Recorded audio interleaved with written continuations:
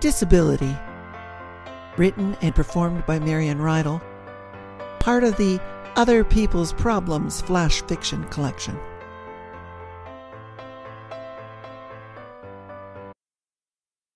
Amy leapt up to move the chair out of the way. She set it against the patio's fence, leaving a tiny gap so the chair back wouldn't bang against the railing. "Thanks for letting me share your table. I love this bistro, but it's pretty hard to get into." "Yes, it's very busy." "No, I mean literally. It's inaccessible. There are level changes everywhere. I can maneuver this chair pretty well, but steps are out of the question." The young man's smile shone from his mahogany complexion. "My name is Bisham." He reached out to shake Amy's hand. She took a deep breath and gave his fingers a quick squeeze. "Amy, nice to meet you." Bisham ordered a coffee and gluten-free cookie. They chatted pleasantly about the good weather. The server returned quickly, bringing their orders at the same time. "You live in this neighborhood?" asked Bisham. He noticed Amy discreetly wiped the spoon with the hem of her skirt. "Yes." She turned her cup so the handle was projecting 90 degrees to the right, carefully stirred her latte so as not to cause any foam to spill into the saucer, then set the spoon on it at a 45-degree angle. "I've only been here for a couple months," said Bisham. "It's a great neighborhood. I don't drive, for obvious reasons, so it's nice that there's a market, drugstore, liquor store, all within a few block radius." Amy knew she was expected to contribute to this social interaction. That's why she'd challenged herself to share the table. A raggedy bit of skin on her left thumb was tormenting her, but she did not want to bite it off in front of this stranger. "I like it here very much," she said. "I've lived here for—" She did some mental calculations. 5 years and 7 months. Bisham laughed. "Well, Amy, you're very precise. What do you do for a living?" Amy was concerned that he was laughing at her. She regretted her offer to allow him to join her, but it was too late to change that decision. "I'm a copy editor for Harlequin Publishing. I work at home." She fiddled with the ragged cuticle under the table. "Harlequin? They're famous for romance novels, right?" Bisham dunked his cookie in his coffee. Amy pictured the mushy cookie crumbs that would accumulate in the bottom of Bisham's cup. She shuddered as she imagined how they would feel when the final mouthful of coffee was consumed. "Harlequin publishes women's fiction in a variety of genres.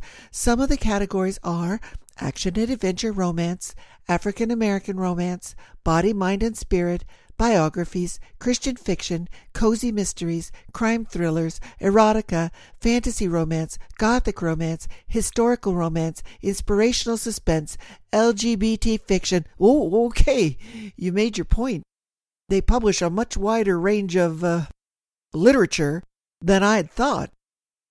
"Of course, I do not edit African American or LGBT because I am not qualified to do so." "But you are qualified to edit erotica and crime?"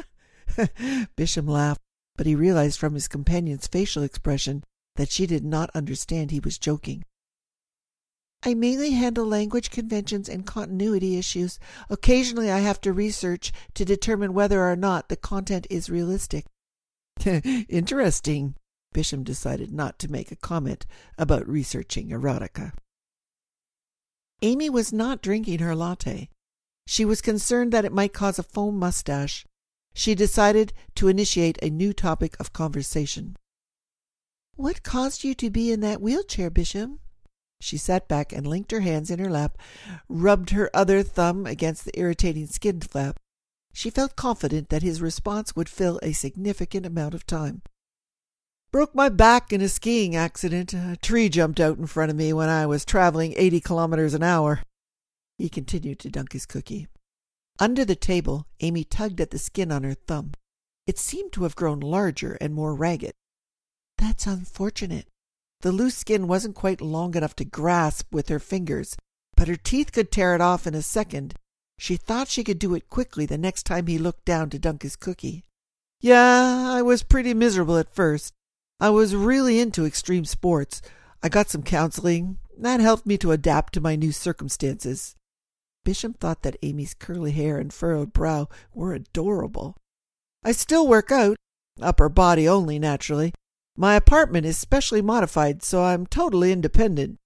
Well, except for multi-level patios, but then the benefit of that is being asked to sit at a pretty girl's table. Amy made full eye contact for the first time. Do people often ask you to sit with them? Well, no, actually, said Bishop. This is the first time. But you said... I was joking. Bishop dunked his cookie and tried to think of another conversation topic. When he looked up, Amy quickly withdrew her hand from her mouth and put it back below the table. Is there something wrong with your latte? No. It's just that you haven't touched it. Amy dropped her left arm to her side, picked up the cup with her right. She took a sip of latte, taking great care not to tip it too high and thus cause a mustache. When she set it down, she suddenly raised her left arm and let out a tiny shriek. Ah! What's wrong? Bishop leaned forward to see her hand. I'm bleeding. Amy appeared to be trying to hold the hand as far away from herself as possible. Bishop picked up his napkin, reached across the table, and took hold of Amy's wrist, gently drew her hand towards him. He wrapped her thumb and applied slight pressure. It's okay. I've got this. Relax. Let me help you. Hey, if you enjoyed this story, give it a like and tell your friends. If you'd like to read more, go to marionreidel.com and check out the blog, or order We Drank Wine from Amazon. Thanks to Ben Sounds for the free riff that was the opening and closing music for this piece.